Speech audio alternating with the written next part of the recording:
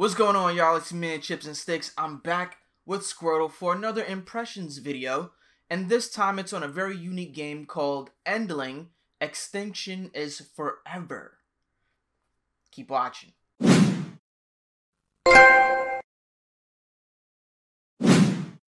Endling is a very unique game, like I said. This is an indie game that focuses on a fox and her 3 cubs. And really what it is that you have to survive in what seems to be the end of nature and a natural environment. She's the last fox on Earth, and you have to navigate through many different hurdles and threats just to survive. It's a very unique take, and honestly, I haven't seen anything like this in a long time that has an underlying theme of preserving a natural environment and wildlife. So this is actually something I really want to jump into some more and play some more. However, because this is an impressions video, I managed to play the demo that was on Xbox. So all the footage that you see is on an Xbox Series X, and it's at 30 frames per second. I spoke with the developers. Shout out to you guys at Hero Studios.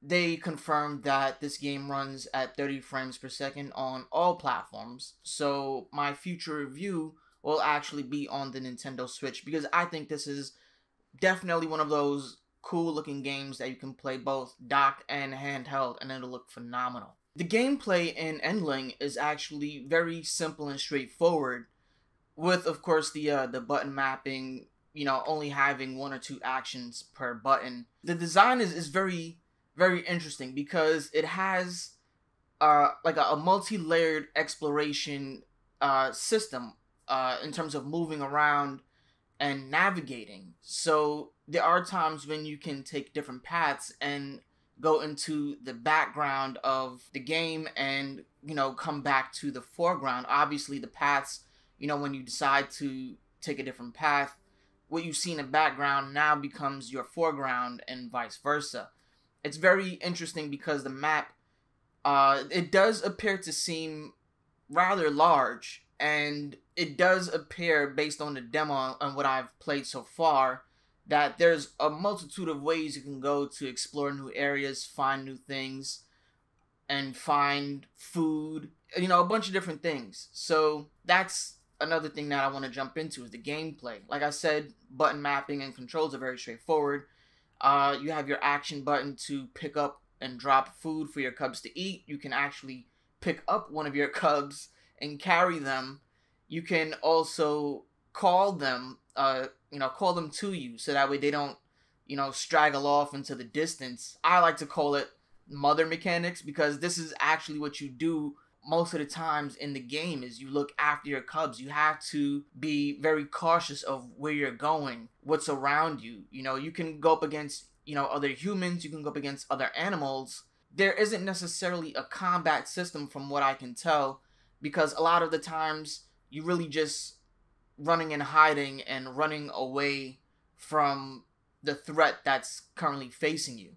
The game, or the demo, actually, you know, it puts you in a situation where one of your cubs has been kidnapped, and you have to find it based on the scent and follow it to wherever that cub is going to be.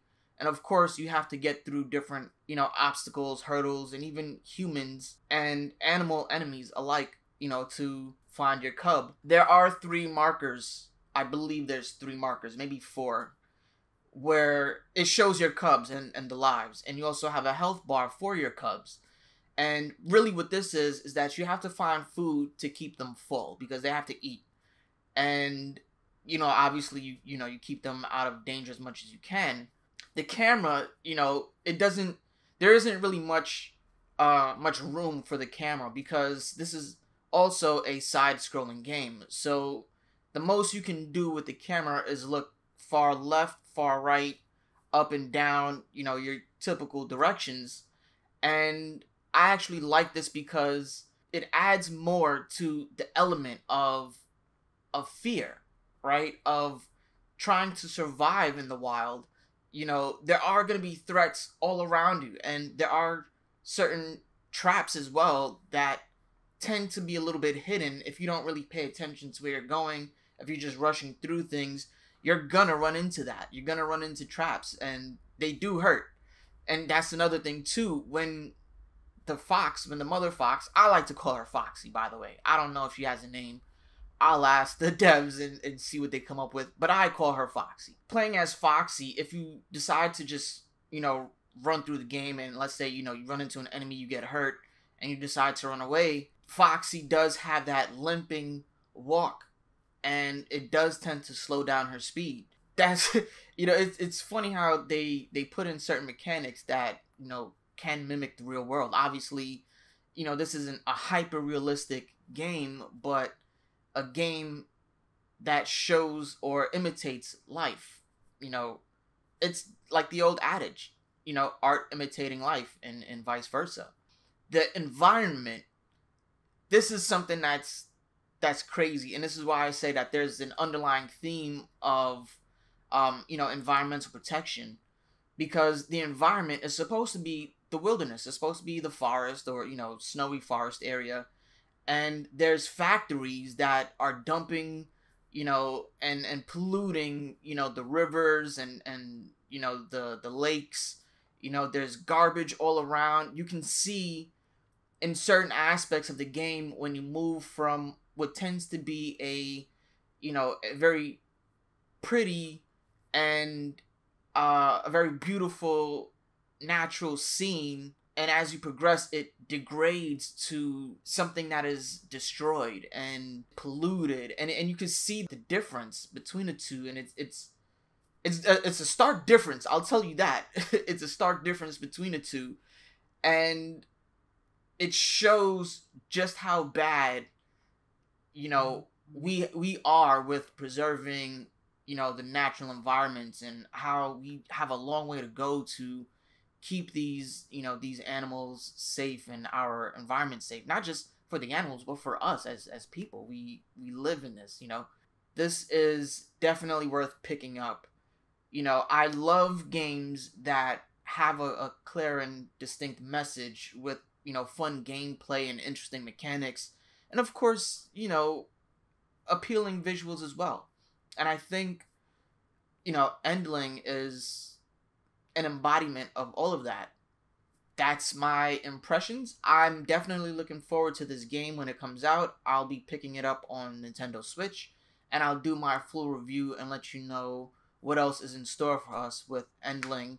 Extinction is forever. Again, hit that like button, hit that subscribe button. It really helps out. We're trying to get to 500, and if you love reviews and impressions, honest reviews and impressions, to let you know if a game is worth picking up, then you know what to do. Until next time, I'll catch you later. Peace.